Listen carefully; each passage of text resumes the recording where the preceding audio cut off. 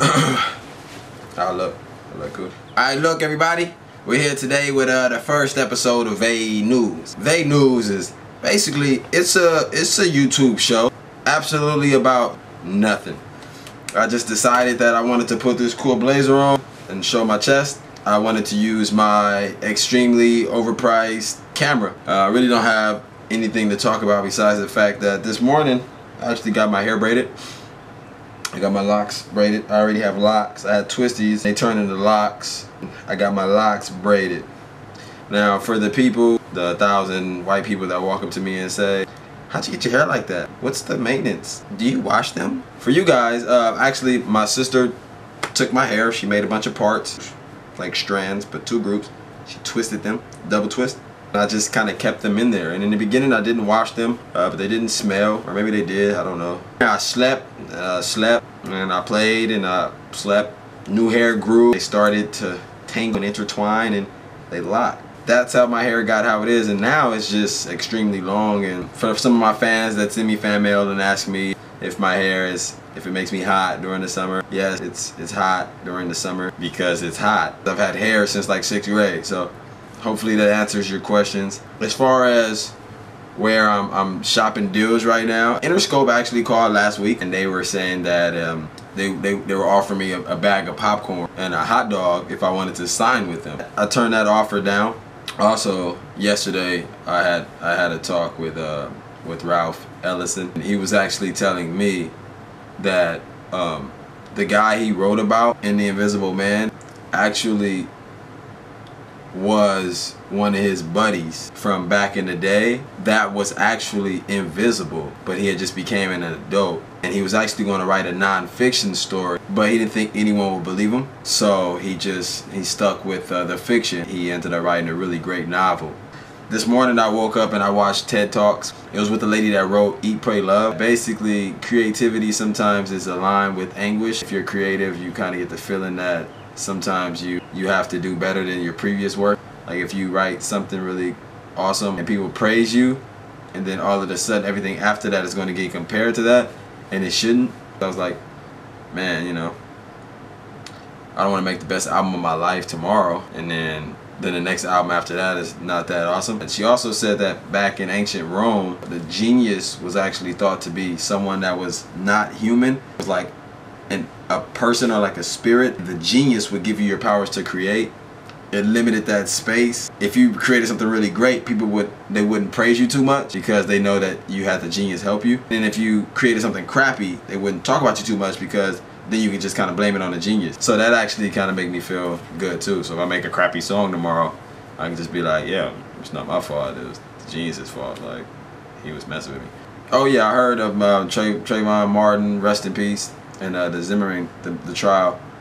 It's a rumor going around that if Zimmerman walks, all black people we're just gonna riot. We're all gonna set our times to the same time worldwide, and at 1 p.m.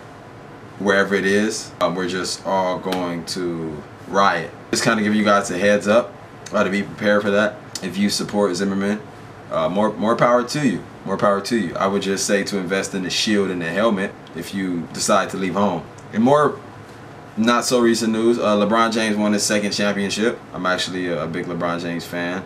I'm kind of like a bandwagon Heat fan. That's at least what the Laker fans call me. I tell them I'm really just kind of LeBron James fan. Wherever he goes, I kind of go. They call me a queer because I like him so much. So I really can't win. It's kind of lose-lose for me, but I'm totally fine with that, you know? Totally fine with that. I've lived in Los Angeles my whole life. I used to be a Lakers fan.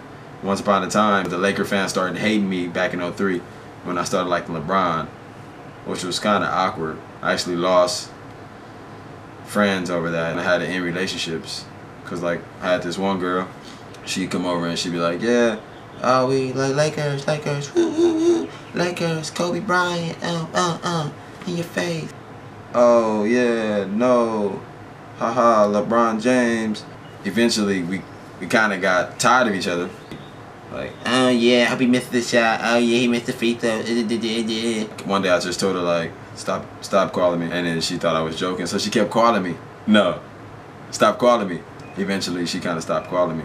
It kind of sucks because LeBron's never given me any money. But hey, it's whatever. I mean, I've got a blazer on with no shirt underneath, so I'm pretty cool. Oh, my mom, she does hip hop abs. Sean T. I've been going to the gym frequently, and I think that's kind of motivated her a little bit. I've got about anywhere between 30 to 50 books I'm supposed to read, so today I decided that I'm just going to start reading a book a day, even though I usually can't sit down and focus on one thing for longer than 8 minutes, so it probably won't work. In other news, my closet is overflowing with clothes and shoes. I usually just buy a few t-shirts and then get cool stuff from the thrift shop because I can afford that. I used to be a like shoe face, sneakerhead, whatever you call it.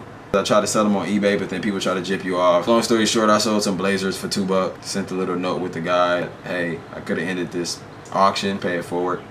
He never sent anything back. I think that's pretty much it. Hope you guys have enjoyed the video. It's my first of many to come. I mean, I know I'm great. I know it's awesome. I know I'm the best at this. Feel free to criticize me, give me feedback, give me a thumbs down if you like it, thumbs up if you don't, or whatever. Hit the subscribe button if you want. Shout out to your moms as well. When you get a chance, start wearing blazers without a shirt underneath and just see how much cooler your life becomes. And this is Vay 317 with Vay News, and I'm checking out.